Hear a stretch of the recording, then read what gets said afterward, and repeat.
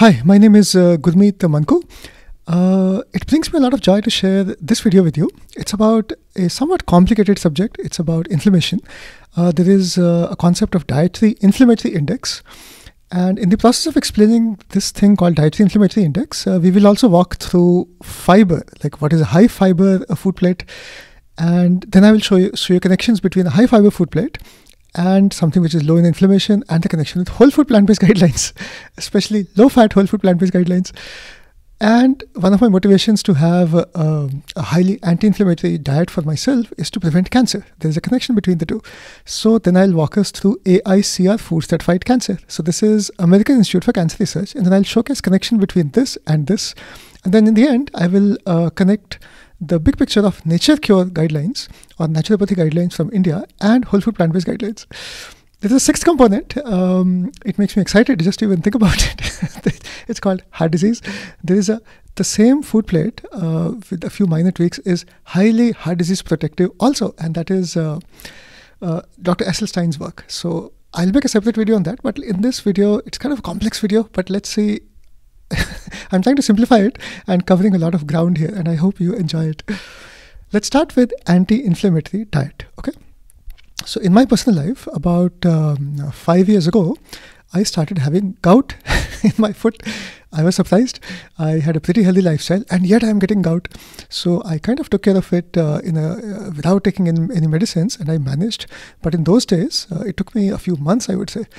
In those days, I actually searched for anti-inflammatory food components and pro-inflammatory food components because gout is inflammation related.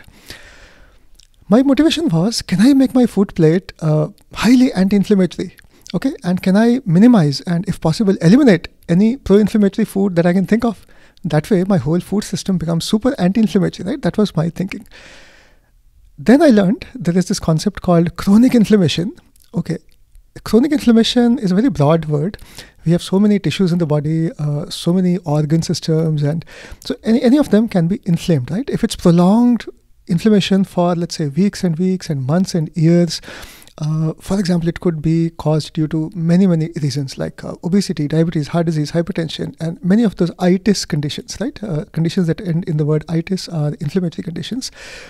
If I'm going through any of that for prolonged periods of time, my risk for cancer is going up. Okay, there's a connection between the two. So I said, I really don't want cancer. I really don't want chronic inflammation. So is there a dietary component to this? So yes, there is a dietary component. There indeed are anti-inflammatory food and pro-inflammatory foods, and again the same strategy. My motivation is to pack my food plate with as many anti-inflammatory foods as possible and minimize pro-inflammatory nature of my food plate. Okay, so these are the two motivations, and I converged to a whole food plant-based food plate. Okay, so it is by ACLM, American College of Lifestyle Medicine, LM.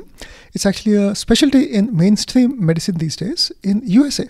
So doctors can get a license to practice lifestyle medicine, just like they get a license to practice cardiology, rheumatology, endocrinology. They can get a license to practice LM, lifestyle medicine. A non-doctor cannot get that license. It's a medical specialty. Okay, what I'm trying to say is, it is not like one or two doctors saying something. It's not fringe medicine. It's not some alternative medicine. It is mainstream medicine, but very few people know about it. Okay, so the food plate, as they show, is plant only, and it has whole grains. These are beans, peas, legumes or pulses, some nuts and seeds, fruits and vegetables, and some herbs and spices. On top of that, I follow the low fat guideline, which is approximately 10-12 total fat intake is my target. So I try to minimize my total fat intake. In the context of this food plate, that would mean cutting down on nuts and seeds and being very careful. So I will skip all the details of what I do. I'm sharing the big picture with you. And what is my motivation to follow this low fat guideline on top of this whole food plant-based food plate? It comes from multiple sources of evidence. I'll make a separate video explaining why I do what I do. But briefly speaking, there are interventional studies by Ornish, Esselstyn, Barnard with fantastic results for heart disease and diabetes. There is epidemiological evidence. Okay, many cultures in the past have followed it, especially in the last 100 years. A few of them are well documented, and Professor T. Colin Campbell's writings have inspired me to understand. Okay, it makes sense. And then comes these elegant videos by Dr. Peter Rogers. He's too good. He has videos on pathophysiology and toxicology on what happens inside our body, a mechanistic explanation in terms of biochemistry. I was just floored by watching his videos. I learned a lot. So when I look at all these pieces of evidence, I got convinced I must follow a low-fat guideline. Okay, so let's look at Dietary Inflammatory Index. Okay, because Dietary Inflammatory Index is an attempt to classify foods into pro and anti-inflammatory. By chance, I found a slide deck at AICR website, American Institute for Cancer Research. The slide deck is pretty good. It has lots of slides, but I'll show you only a few. Okay, and they have a slide saying chronic inflammation is implicated in cancer and other chronic diseases. Okay. So here is one of the key slides. It is explaining the methodology of the Dietary Inflammatory Index. How was it constructed? But I will skip all the details. I'll just highlight the big picture. Okay, the big picture is that team actually did a literature survey. They identified 1,943 articles, okay, going back in time. And the nature of these articles is kind of, there are foods or foods with certain constituents or foods with certain properties. So when we consume those foods, then what happens to our inflammation markers? So they picked these well-known inflammation markers like IL-6, interleukin-10 or CRP, something like this. And then they studied what causes an increase in these markers, what causes a decrease in the markers. And then they started classifying foods into pro-inflammatory and anti-inflammatory. And then they also attempted to assign them numeric scores, like what is more anti-inflammatory and what is less anti-inflammatory. That is the nature of this work. Okay, so this is like a high-level overview of foods in terms of these impact on these inflammation markers. So I thought, is there a simple way to understand all this? Luckily, yes. So I searched for videos on YouTube, and here is a video by the lead investigator for this entire work.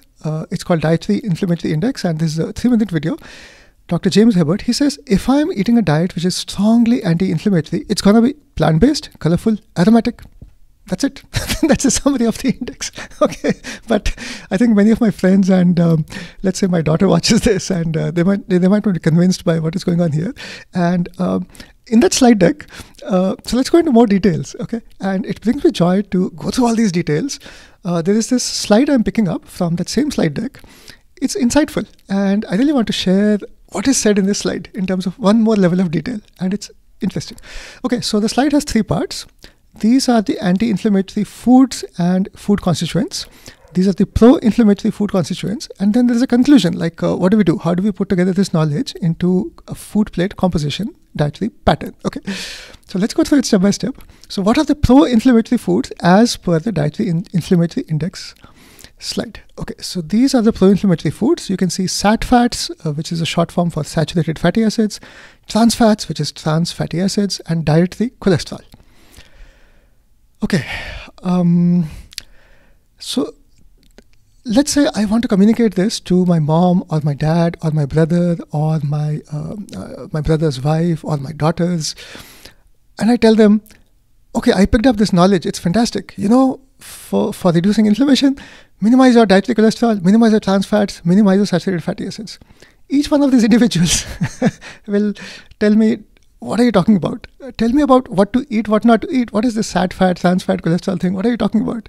Okay, so we really need to understand like in which foods are they found so that I could minimize those foods, right? That knowledge is missing in this slide. And this is common.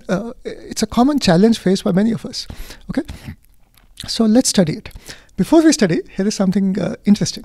So we also have Institute of Medicine. Okay, this comes under NIH, National Institutes of Health, which is like the organization under the US government, which studies health from so many perspectives.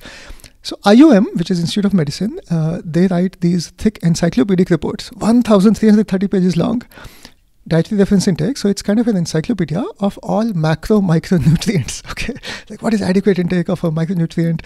Is it the toxicology aspect of it? Is it upper limit or so? This whole encyclopedia. So somewhere they have this picture. Okay, this table. What does it say? Dietary cholesterol, the recommendation is as low as possible. Trans fatty acids as low as possible. Saturated fatty acids as low as possible. Coincidentally, the same 3 things show up in this table also. Okay, it's the same 3 things showing up in the Dietary Inflammatory Index work. Okay, now what is the reasoning of IOM that they're discouraging it. Okay, let's see what their reasoning is. By chance, the reasoning also exists. And let's go through it slowly so that it gets absorbed. What are they saying? Okay, they say there are no known risks of chronic disease associated with consuming diets very low in sat fats, trans fats, or cholesterol. What does this mean? So somebody like me who chooses to minimize my intake of sat fats, trans fats, and cholesterol to very, very low amounts or zero if possible, an individual like me, there is no known risk of chronic disease associated with this choice that I'm making. So it's assuring to know that this sounds like a sound methodology. Okay, of the methodology is to minimize, reduce this intake. Okay, next let's read this para. A substantial body of evidence suggests that sat fats, trans fats, and cholesterol raise blood, total, and LDL cholesterol levels. Okay, which in turn increases the risk of CHD, coronary heart disease. Okay, substantial body of evidence that all three things, these three things called sat fats, trans fats, cholesterol, they increase something called blood, total, and LDL cholesterol levels. What does that mean? So in my 20s, for example, and 30s, when I went to doctors for a general checkup, they would tell me we should also do a lipid profile test. So we should go and measure your total cholesterol, LDL, HDL, triglycerides, okay, all these complex numbers, okay, all these complex concepts, and let's find these numbers. So why do we do all that? The idea is if we have high cholesterol levels or high LDL levels, we are at higher risk for heart disease and heart attacks. Okay, now these are deadly, potentially deadly. Indians have a very high rate of heart attacks and heart disease. I'll make a separate video which explains the incidence with which this happens. It's surprisingly high.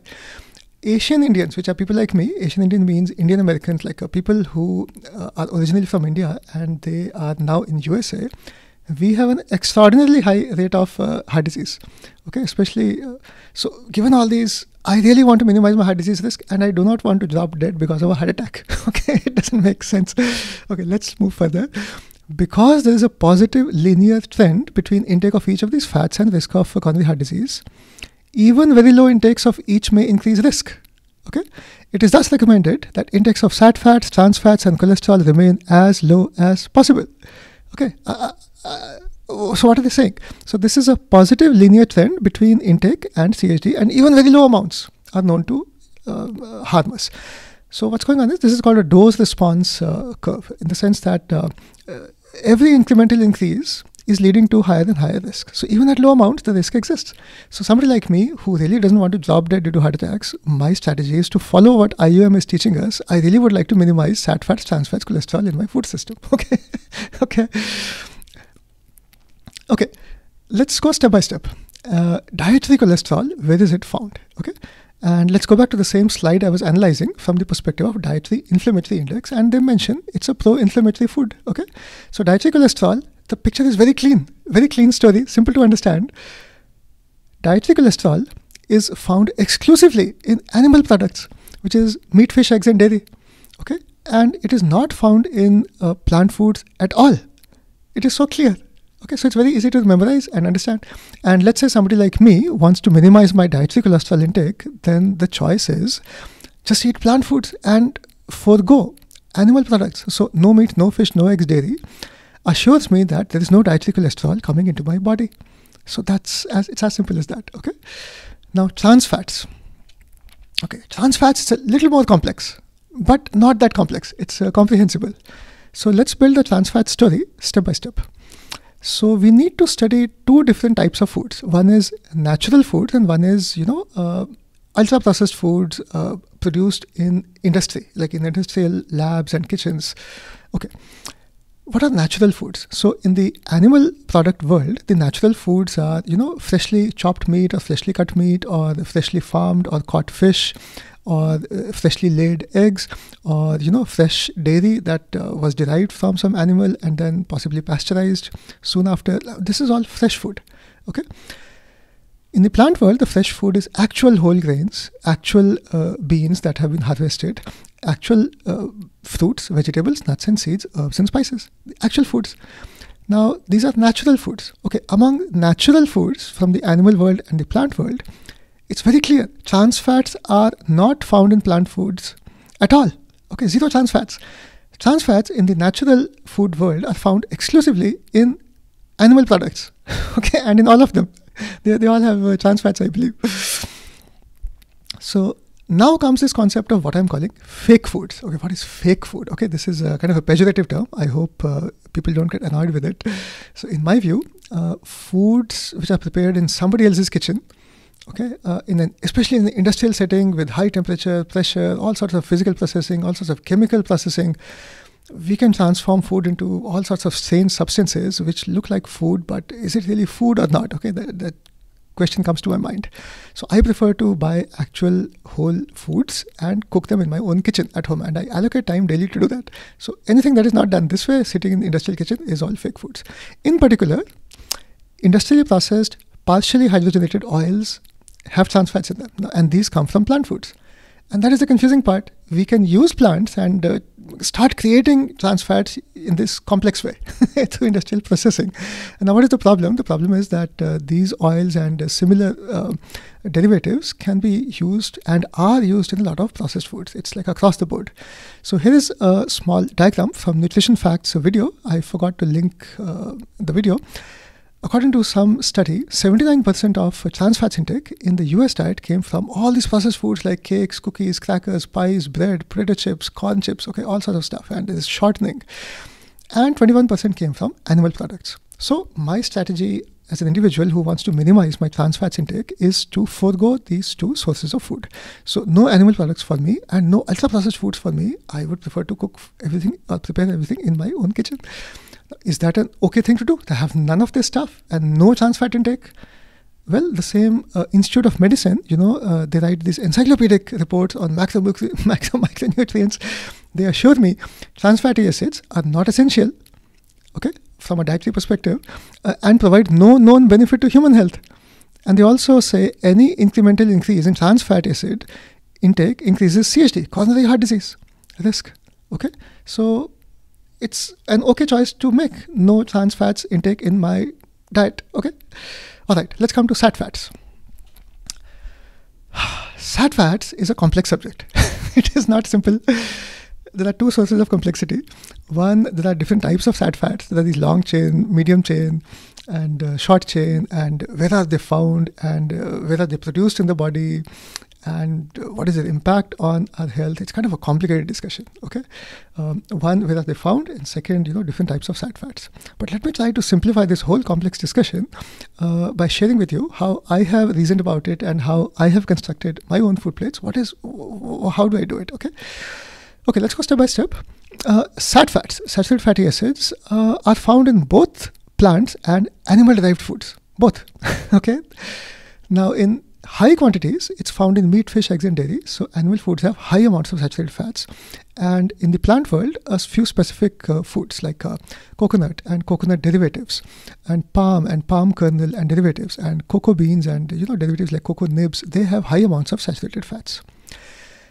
An attempt to saturated fats is made in the animal world by making low-fat versions of these products. For example, lean meat will be attempted, right? So we throw away the obvious fatty part of, for example, chicken, and we are left with lean chicken or lean meat. And in the dairy world, an attempt is made to reduce the fat content through things like 2% fat, 1% fat, low fat, double toned milk, skimmed milk, all these sorts of milks are being attempted, right?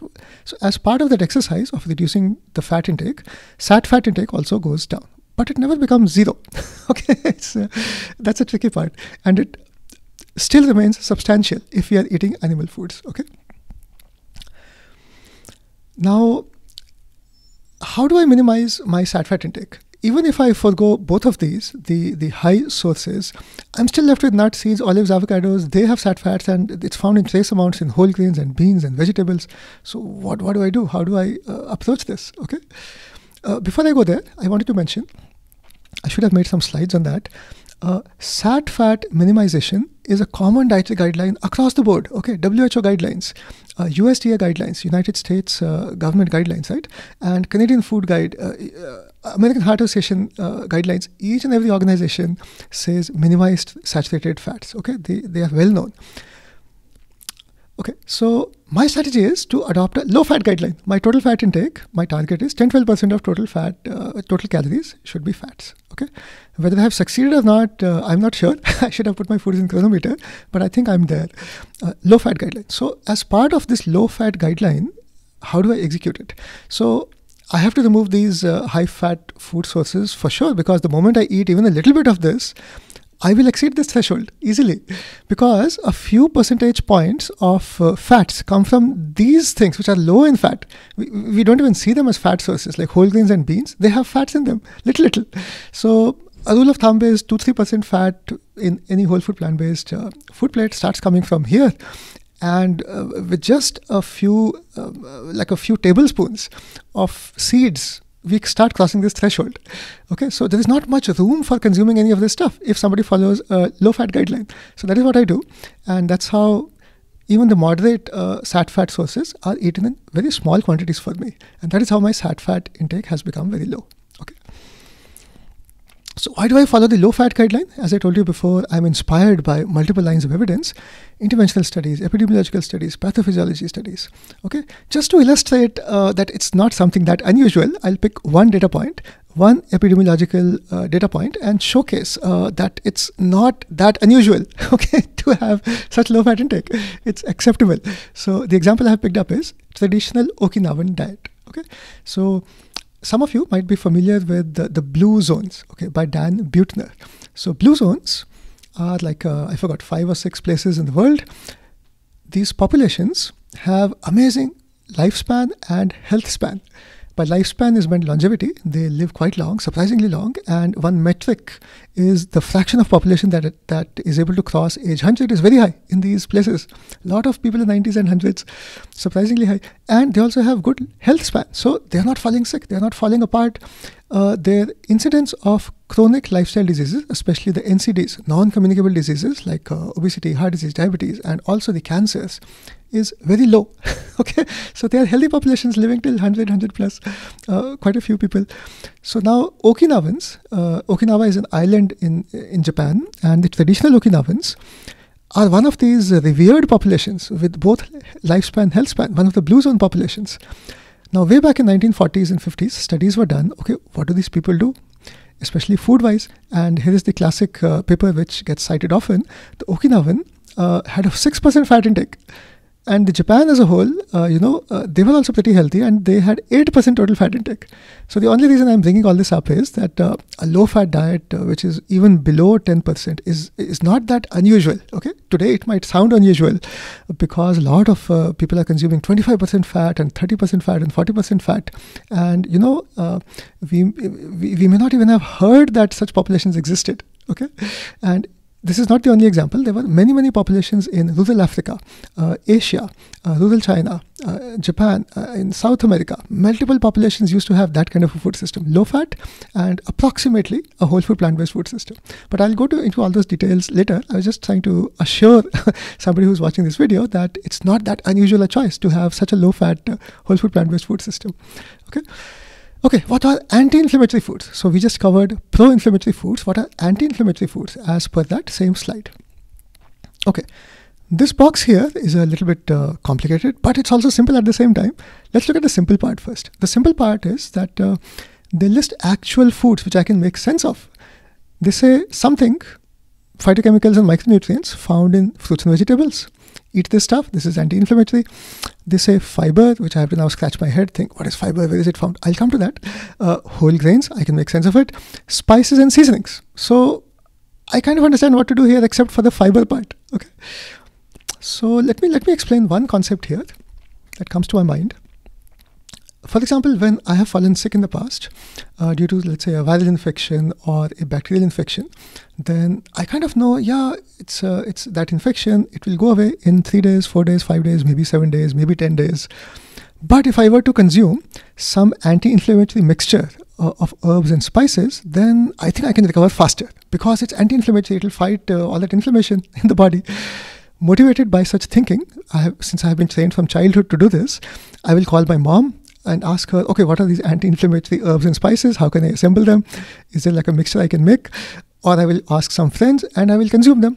in the form of teas, right? Put them in hot water and sip them. So such combinations are found all over the world and all over India in many states.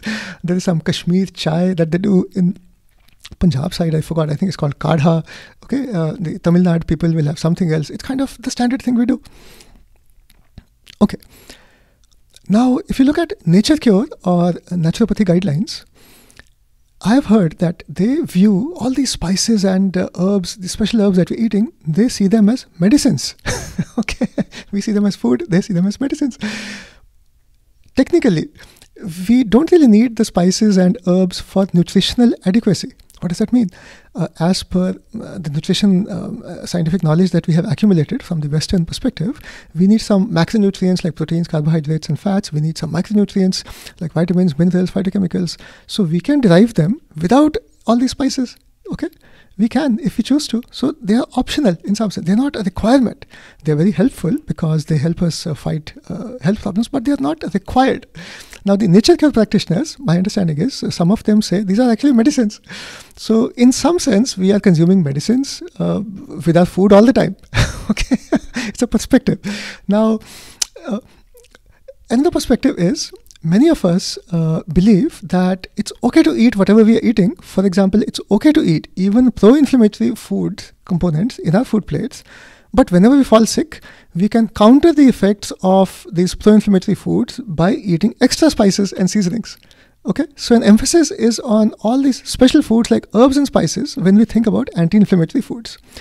So one thing I want to point out is, I'm not sure if that is sound methodology.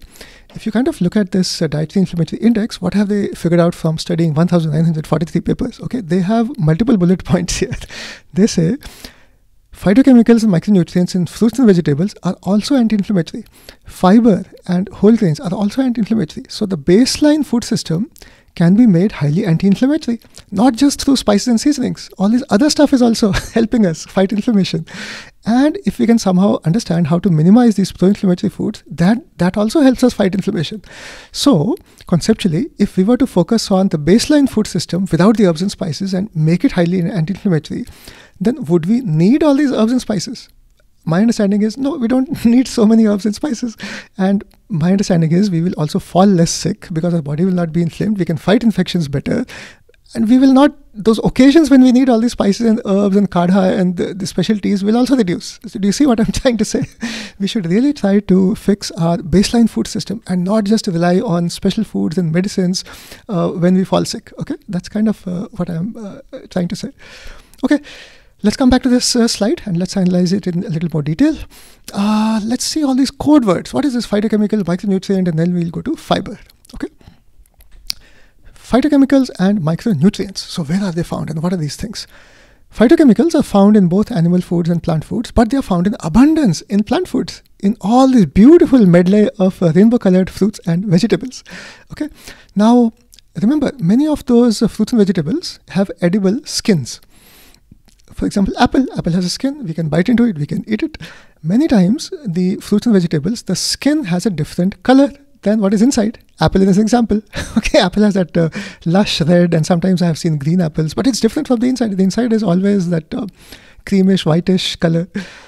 There is a lot of phytochemicals sitting in those outside skins. The outside edible peels and skins of these whole foods are packed with nutrition. So that's why I prefer to eat them with their skin. Okay.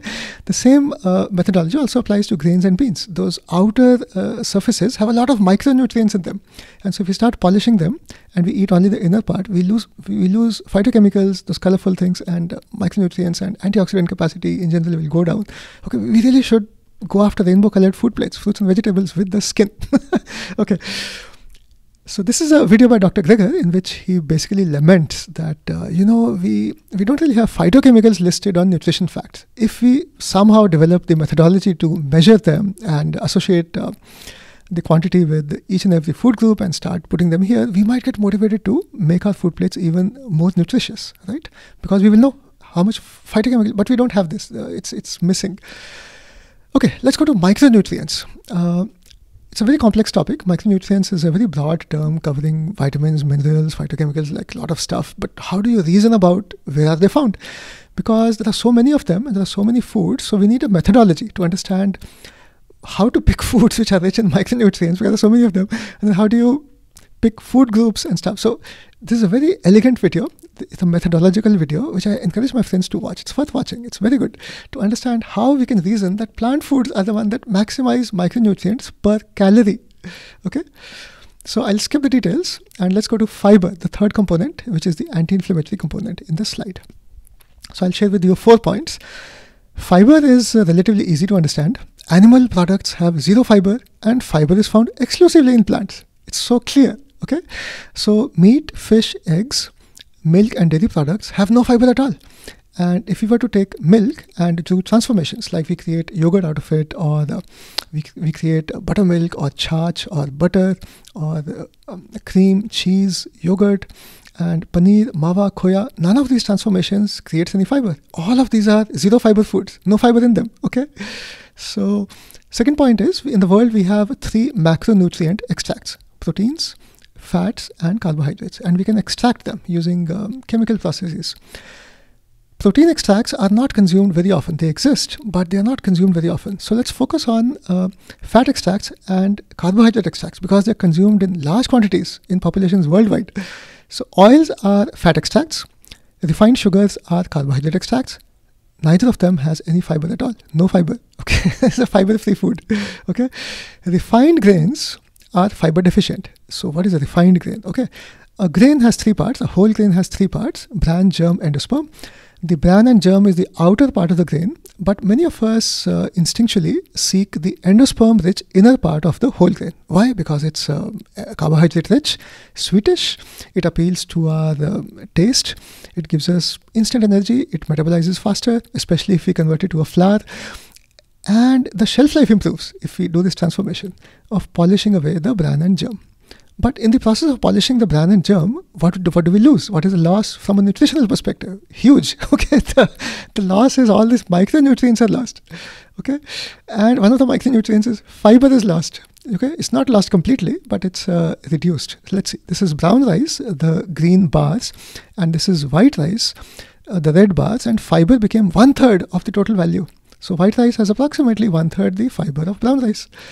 Something similar happens in whole wheat. These green bars are whole wheat flour, and the red bars are refined wheat flour, which have 1/4 of the fiber of the whole wheat flour. So 75% is gone. So these two, for example, in the wheat world, we can create white flour. We can also create semolina, suji, rava. Okay, in this also, the bran and germ has been polished. So there is a loss of bran and germ to some degree. In the rice world, we have white rice, and white rice can be converted to poha. We can flatten it, we can puff it to make murmuras, we can make rice crackers. So all of these white rice and derivatives are polished. So I stay away from both. I will go after actual whole grains. In the millet world, we have 2 of them, hulled and pearled, and hulled has more bran and germ, so I will prefer hulled than pearled. Okay, last point. Ultra-processed foods are often, not always, often fiber deficient. And for this reason, doctors like Dr. Greger, they have devised rules of thumb. Okay, if we really want to go and eat ultra-processed foods, which might happen in case of emergencies, that we really have to go and feed ourselves, we don't really have any real food, and let's find some ultra-processed food, it might happen. And if somebody wants to maximize their fiber intake, then there are all these rules of thumb. What I do is, I don't go after these rules. They're too complex. I have to study food labels. I have to look at fiber and carbohydrates and do some calculation. Okay, I don't do this. What I do is, I try my best not to buy any ultra-processed foods at all. So that is my strategy. So let's look at the overall strategy. So we covered pro-inflammatory foods. We covered anti-inflammatory foods. Now, how do we put together all this knowledge into constructing an actual food plate? What is the strategy? So fiber, as I told you, these 4 points, right, and 5 point, they actually come together beautifully into this whole food plant-based food plate. Let's see how. So this whole food plant-based food plate is plant only. Okay, this is fruits and vegetables on the left, and calorie-dense plant foods like whole grains, beans, and nuts and seeds on the right-hand side. At the bottom, they say herbs and spices. There is water, and we really should have B12. So fiber is found exclusively in plants. This is all plants. Okay. Animal foods have zero fiber, no animal foods. Oil and zero, we have no oils, no sugar in the whole food plant-based system because they are not whole foods. Okay, they are derivatives, they are extracts. Oil and sugar are extracts. Refined grains, the polished grains, are fiber deficient, but we consume whole grains in whole food plant-based. Ultra-processed foods are often fiber deficient, and we don't consume ultra-processed foods if we stick to this methodology. So that's how, it's a supremely fiber-rich food plate.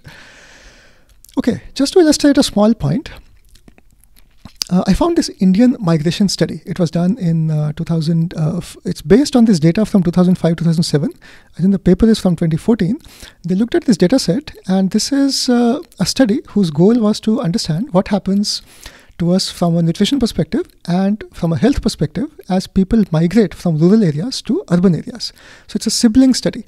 One sibling remained in a rural area, and a sibling moved to urban areas, and then they compared what they eat and they measured a lot of variables. But let's just look at one variable which I found. So so among the siblings, some are vegetarians and some are non-vegetarians, but it didn't really matter, okay? And there are a few thousand people that they studied, okay? So it's a large size study. The total calories were comparable, 2700 here, 2700 here, okay? But the fiber intake is so low. It's like 13.7, 12.8. So 13 to 14 grams of fiber on a 2700 calorie diet is very low, okay? If you just look at any nutritional guidelines from anywhere, WHO guideline, we look at ICMR guidelines in India, USDA guidelines, Canadian Food Guide, American Heart Association guidelines, pick any of these guidelines, they will all say at least 25 grams of fiber. Some will say 30. Sometimes they will say men should have a little higher, 38, 40. It's all different, but 13 is very low. 13, 14 is too low. Okay. Now, if we construct food plates according to this methodology, our fiber intake is too much. Okay. It'll easily be 60 grams. And then maybe 80 grams, possibly 100 grams. It's just too much. It's okay. So a high fiber food plate like this has a lot of health benefits. I'll make a video separately. Okay, just in case somebody wants to look at detailed data in the Indian migration study, you can look at Lucknow, Nagpur, Hyderabad, Bangalore, and individuals like rural areas, migrants, and urban. Across the board, there is very low fiber going on. Okay. Okay, so this is the strategy I follow, the high fiber strategy. So far, I showed you that this component, the anti-inflammatory component, matches beautifully this whole food plant-based food plate. Now let's look at the pro-inflammatory component. So remember, I told you trans fats are found in natural foods only in the animal products, and plant foods don't have any trans fats. But trans fats can also be created using those hydrogenated oils or partially hydrogenated oils which are found in processed foods. So if I don't consume any processed foods at all, my trans fats intake becomes zero. Okay, no meat, no fish, no eggs, dairy for me, no processed foods for me, no ultra processed foods for me, and my trans fat intake is zero. Cholesterol is found exclusively in animal foods. Plant foods don't have cholesterol, dietary cholesterol. So these two are easy. Sat fat is complicated. So for sat fat, what I do is I stay away from high sat fat foods, which are like the coconut and coconut derivatives, palm kernel derivatives, and cocoa beans and cocoa nibs. And even the nuts and seeds and avocados, I minimize their intake because I choose to follow the low fat guideline. Okay. And okay, let's look at the third part of the slide here. So how do we put these two pieces of information together to construct a food system? So I showed you I follow this food system, but this is not the Mediterranean diet. The Mediterranean diet is a slightly different food system in which meat, fish, eggs, dairy is a part of the food system. Okay, it is much, much healthier than standard American diet. So standard American diet is a term used to describe what we are eating in USA on an average. As compared to that, this is a supremely superior system. Mediterranean diet is much, much better. Okay, so, but is it true that the Mediterranean diet has really optimized the inflammation, you can say the Dietary Inflammatory Index? Okay, is it the best according to these two? A Mediterranean diet continues to have some trans fats, continues to have some cholesterol, and has it really minimized saturated fats? Okay, my claim is that the low-fat whole food plant-based guideline tightens these knobs the best. It just removes trans fats, removes cholesterol, and really minimizes saturated fats with this strategy. And by removal of the high sat fat foods, you see what's going on? The tightening of the knobs is superior in the low-fat whole food plant-based guidelines. And on that basis, I believe this low-fat whole food plant-based guideline, the food system I follow, is highly anti-inflammatory. Okay. Okay. A little bit of omega-3 versus omega-6 discussion, because this was not part of the slide that we were analyzing. So this is, again, a very complex discussion. There are these two pathways in our body, the omega-3 pathway, omega-6 pathway. The omega-3, omega-6 ratio matters. How do we measure? We have adequacy in our intake. How do we measure them in the blood? It's all too complicated, okay? And many parts of this whole story are not precisely known, but yet we have to move forward, and we have to make judgment calls and do something, okay? So I'll share with you what I do. So I'll just share you an interesting tidbit. Omega-3 to omega-6 ratio should be positive, like more omega-3s. The reason is, in normal food plates, omega-6s are just too many. Sometimes the ratio is, I don't know, 20:1, 50:1, 200:1. Omega-6 to omega-3 ratio, that's not a good thing. We should really swing it in the direction of omega-3, okay? And an attempt is made to go in that direction by consuming foods in which omega-3s are much more than omega-6s. So in the nuts and seeds world, these two seeds stand out. They are outliers. Flax and chia. Look at the omega-3-6 ratio. It's like 4 or 3. And look at all these other seeds and nuts. In nuts like peanuts and almonds, it's extremely other way around. Look at the 6:3 ratio. 5,000 is 2. Okay. Do you see what's going on? So because of this reason, I choose to go for just flax and chia in my food plates. Okay. And that is what Esselstyn will also recommend. Now, who is Dr. Esselstyn? This presentation is kind of complex. I'm sharing a lot of pieces of information with you. So a lot of this might be new and strange words, but please be patient. So Esselstyn is one of the whole food plant-based luminaries who has chalked out guidelines for heart disease prevention. Stupendous results in interventional studies. He's an icon in whole food plant-based guidelines. Very strict guidelines. Especially the fat intake, he will say, go for 10% fat intake if you have heart disease. Now, a person like me, even without heart disease, chooses to use that threshold for good reasons. I'll make a separate video explaining why I choose 10% fat intake, even though I don't have heart disease. Okay, it's for prevention purposes. Okay, so he says nuts are highly addictive, no nuts.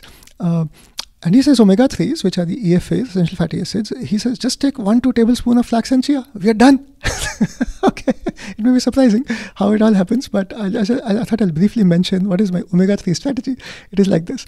Now, to really understand this in depth, we need to read more articles and stuff. I thought I'll briefly share with you the omega-3, omega-6 strategy I have in place. But last couple of years, I got influenced by the let me go here, by the very low fat strategy. Now we can potentially reduce our total fat intake even lower than the 10%. And I learned about all this through Dr. Peter Rogers' videos. So these are super advanced whole food plant-based guidelines. These go beyond well-established, agreed upon whole food plant-based guidelines, and I have started exploring these, okay? So there's a history of researchers and scientists like Dr. Kempner going back to 1940s, Nathan Pritikin, Dr. McDougall, and now Dr. Peter Rogers. And I learned a lot from his videos, expository videos, fast-paced, information-rich, mind-blowing. He's very good. So is it okay to go below 10%? And if we do that, then, we don't have to eat even those tablespoons of flax and chia. That also can be reduced. Okay, I just thought I'll mention it. And just to hint that it may be okay to go less than 10%, is my illustration is Okinawans had 6% fat, one of the famed blue zone populations. And Japan had 8% fat. Okay, so it's not unusual. So let me come back to regular whole food plant-based guidelines, which are widely agreed upon. The widely agreed upon guideline is that flax and chia is okay, and 10 and some doctors will say even 15% fat intake is okay. So very few doctors encourage less than 10% fat. Most doctors are in the 10-15% range. So Dr. Greger specifically has identified flaxseed as very special. And I want to point out, Dr. Greger is again one of these whole food plant-based luminaries, and he has this complicated 12-component food system, but it's very elegant. Once you understand nutrition, I started appreciating the elegance in this food system. It's a work of art. Once people understand how this is constructed, there's amazing reasoning behind each and every food component, how it's a part of this. Okay, I wish I could share my joy with others. If some of my friends were to really understand nutrition, then I can, exchange notes with them. I don't know a single person who understands this. I can appreciate my joy when I see elegance in this food system. Anyways, so he has carved out one specific component is just one specific food, all the others are groups. Like berries is a class of foods, bunch of berries.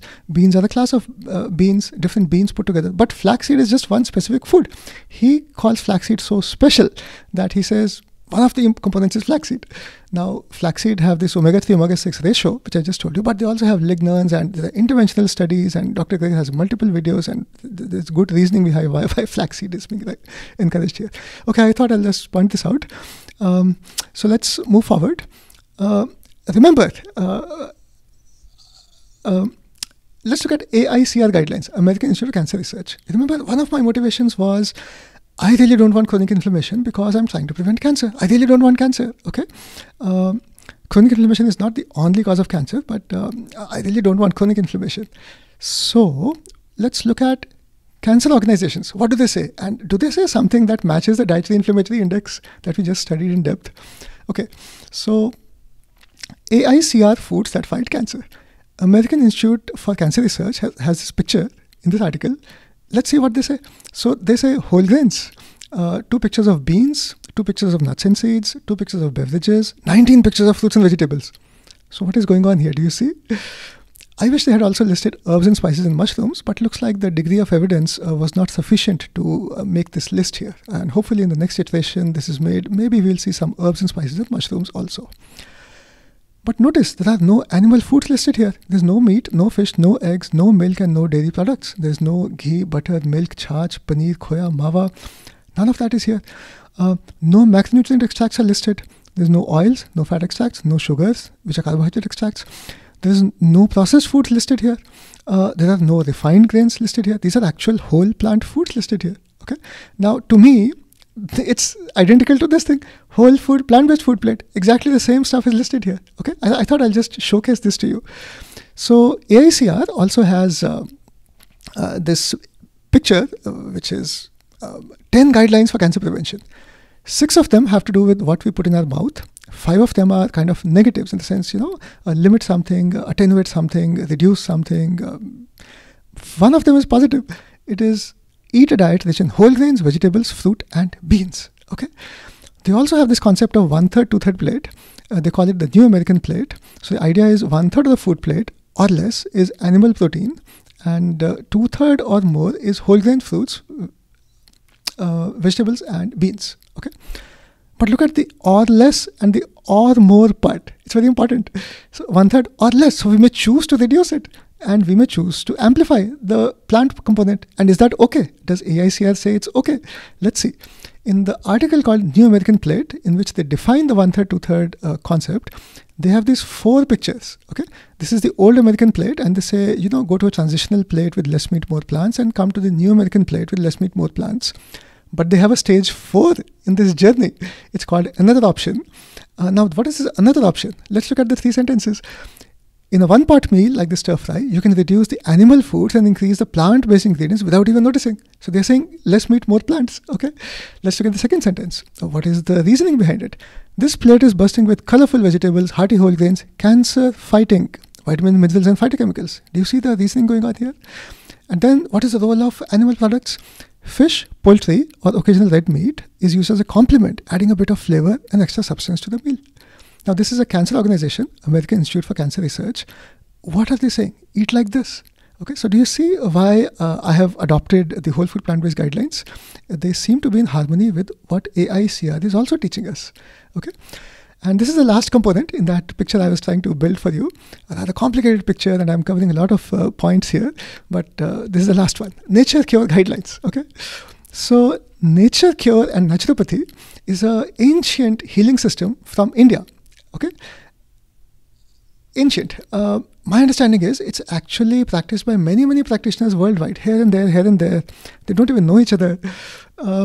It's practiced by so few people know. Many people have not even heard this concept, nature cure, naturopathy. What is this? Okay, when did I hear about it? I think I heard about it in 2019, just 4 years ago. Okay, and I was born in 1970s. I had not heard this concept. Okay, and I'm born in India. I spent 20-25 years in India. So even after I came in touch with whole food plant-based guidelines and I'm practicing whole food plant-based, so many years passed, I had not heard of this concept, nature cure, naturopathy. Do you know what's going on? So few people know it and so few people practice it, but it's there. Okay. Now this system, the healing system, Nature Cure Naturopathy, is actually protected and promoted by Ayush Ministry, the government of India. Okay.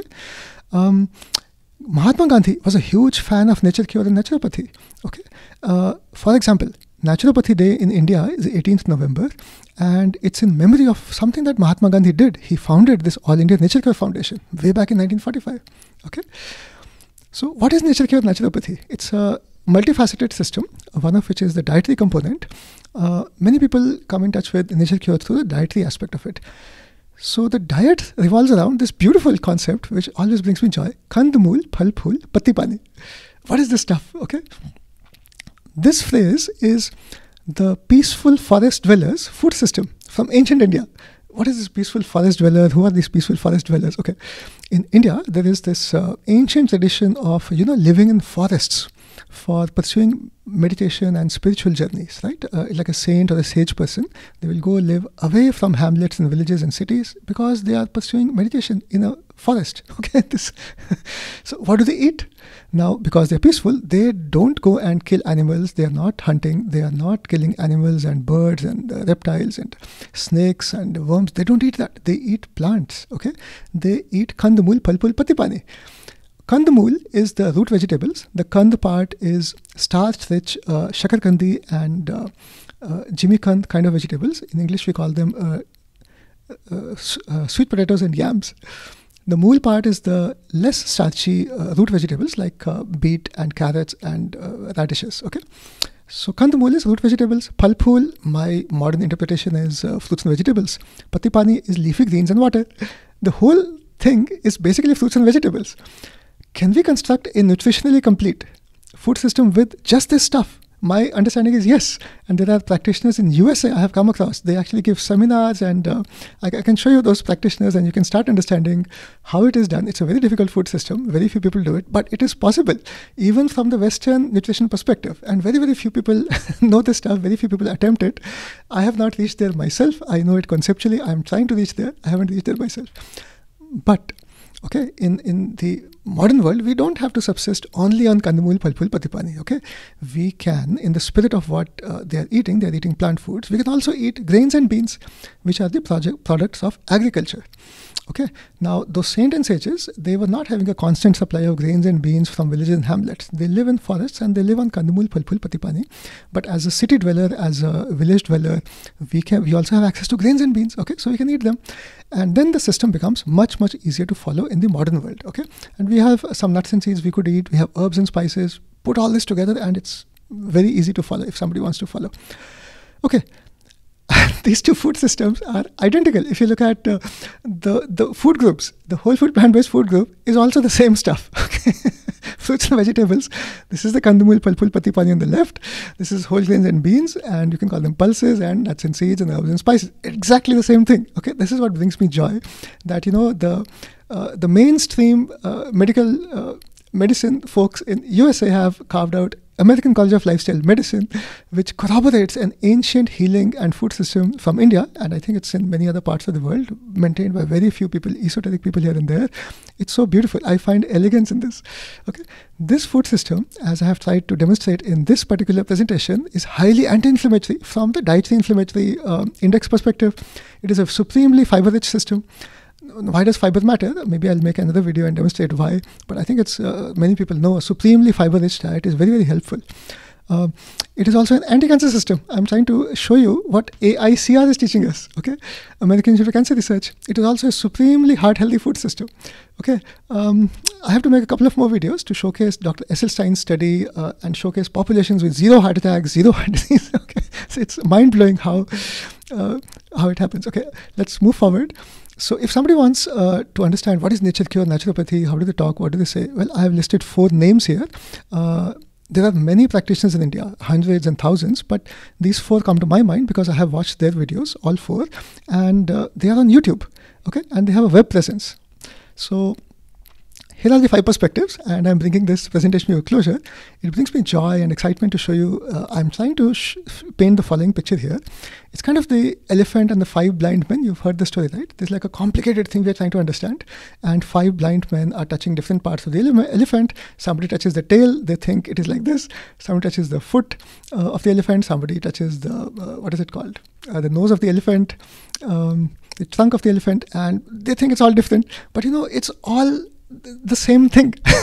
Okay, so what were the 5 things we covered?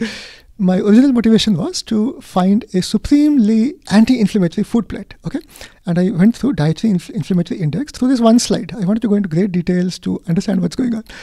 It so happens that to discuss this, we need to understand fiber. So how do you maximize fiber? And we went through this fiber, and it corresponds to this whole food plant-based food plate, especially the low fat. And then I showed you what is AICR teaching us. And one of my motivations for Dietary Inflammatory Index to maximize was to reduce my cancer risk, right? And AICR is coming from cancer perspective. What do they teach? They say the same thing. And then there was the Nature Cure. They teach us this stuff. And by chance, if you remember, there was that IOM, Institute of Medicine, motivation to reduce those pro-inflammatory foods. They were coming from heart disease perspective. All these perspectives, as I'm trying to showcase, they all point at something. That something can be seen like this, they can be seen like this, you can see it like this, you can see it like this. It's the same thing. Okay, I hope you can also derive the kind of joy I get by seeing all these interconnections. And I hope it was interesting for you. And I hope you study this further and see all these interconnections for yourself. Okay, so I'm collecting articles and information at Thankful to Plants. It's a website I'm making. If you like these videos, please like and subscribe and share it. Thank you so much.